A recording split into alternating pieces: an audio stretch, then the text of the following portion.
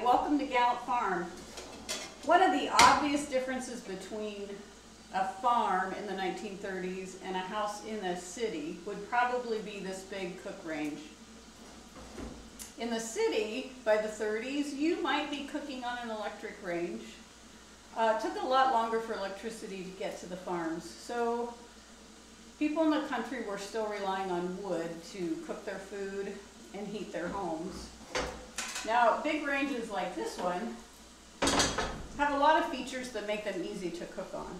There's a variety of dampers and air vents and things that adjust the amount of air that comes into your firebox, which is right here. So this small compartment is just where the fire is in the stove, and then the heat just radiates around the oven and across the cooktop. So by letting more air circulate around the firebox makes the fire burn hotter. You soon get on to how to do it without worrying about exact temperatures. For instance, if your oven is too hot, you don't cook in it yet until it cools off, or you bake everything a little bit quicker. You just learn to gauge that. A lot of people ask, oh, how do you regulate the temperature on the stove? You can regulate it a little bit, but mostly what you do is you think of these two burners as high, medium, and low. You just keep moving away from the heat source as things get too hot. One of the nicest things about this range is the water reservoir. So the water reservoir here, it's copper lined. It holds several gallons of water. And the beauty of this would be that while you were cooking breakfast, by the time you're finished, you've got hot water to wash dishes, mop the floor, do some laundry.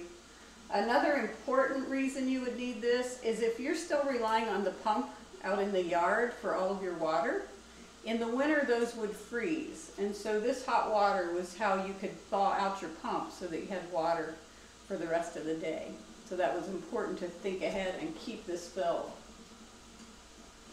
So you would, if you wanted a cup of coffee, hot water to do anything, a warm meal, you had to have a fire, summer and winter. So that's one of the reasons that many people had summer kitchens behind the main house. So that was a smaller building behind the house, and this stove could be taken apart in the spring, cleaned really well, and reassembled in the summer kitchen. Sometimes you might actually have an extra range in the summer kitchen if you were well-to-do.